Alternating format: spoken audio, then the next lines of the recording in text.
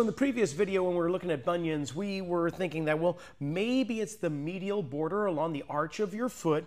These three joints, the talonavicular joint, navicular cuneiform, and the cuneiform metatarsal joints. These three aren't opening up the way they should when the foot lands on the ground, making the big toe have to move even more to make up for it, creating that bunion.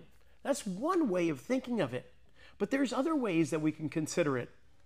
For instance, the big toe rotating in that direction could be making up for somewhere else in the body unable to rotate in that direction. Not just these joints here opening up and trying to rotate the front portion of the foot along with the toe. What if those opened up? Well, let's go up the chain. There's this talus bone that sits on your heel. Maybe it struggles to externally rotate. Maybe instead of the talus rotating, the big toe makes up for it. But then we can go up the chain to maybe the knee. Do you have restriction in knee rotation? There shouldn't be a lot, but there should be some.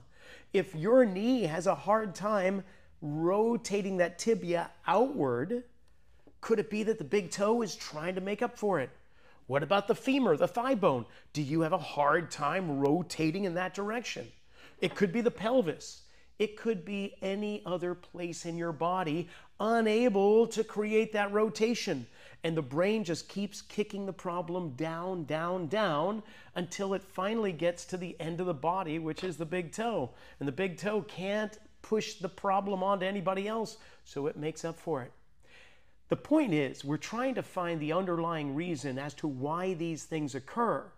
We don't want to know just what is happening, we want to know why.